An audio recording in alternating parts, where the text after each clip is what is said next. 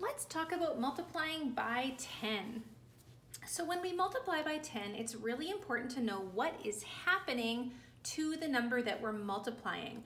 And what we do when we multiply something times 10 is we make it 10 times bigger. So if we are multiplying 5 times 10, we are going to make that 5 10 times bigger than it is. Now when we make something 10 times bigger, we can imagine a place value chart like I've written here. So you've probably seen a place value chart before. This column, this stands for tens, and this stands for ones. So let's take a look at what's happening here. We have 5 ones. When we multiply that 5 by 10, we make it 10 times bigger. So the 5 is going to move one column to the right, or sorry, to the left, one column to the left. So this 5 is going to move over to the tens place. Now we have an empty space in the ones, so we fill that with a 0. And this gives us 50. Now let's try with another one.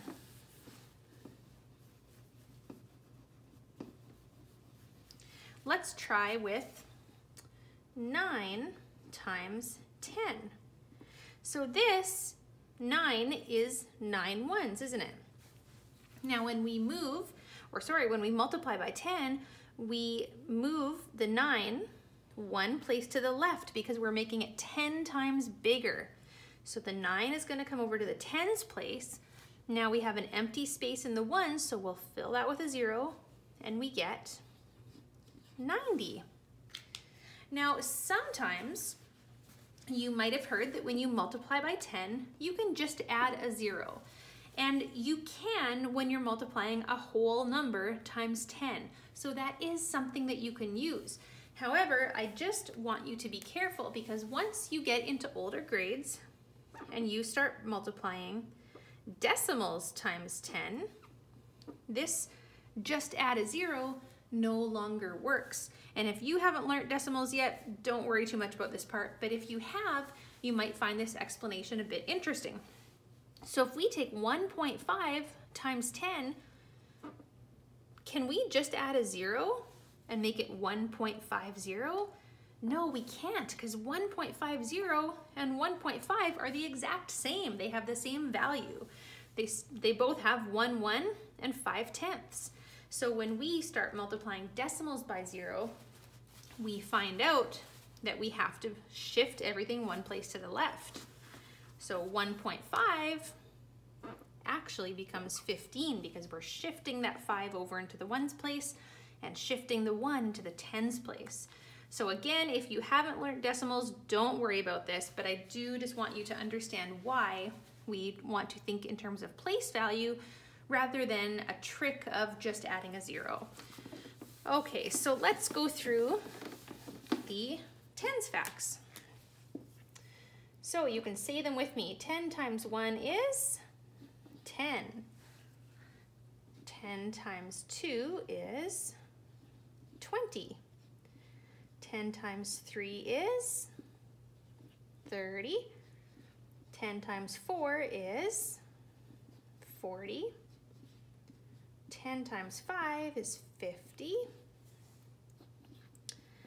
10 times 6 is 60. 10 times 7 is 70.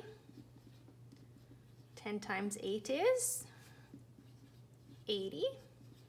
10 times 9 is 90. And our last one, 10 times 10 is 100.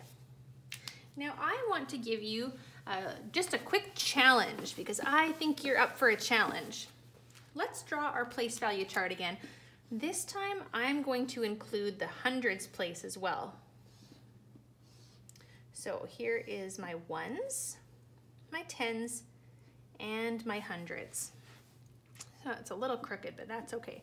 Okay, so we know that when we multiply a number by 10, we shift the digits one place to the left. So how might this look if I multiplied 17 times 10? So let's start with 17 in our place value chart. That's 1, 10, and 7 ones. When we multiply by 10, what happens? Well, this 1 is going to go to the hundreds place, isn't it? The 7 is going to go into the tens place. And then we have a blank space in the ones, which we're going to fill with a 0. So we get 170. So you can use this strategy when you multiply any number times 10. Just remember, all the digits shift 1 place to the left. I hope you enjoyed this strategy, and be sure to check back very soon for more multiplication strategy videos. Have a great day.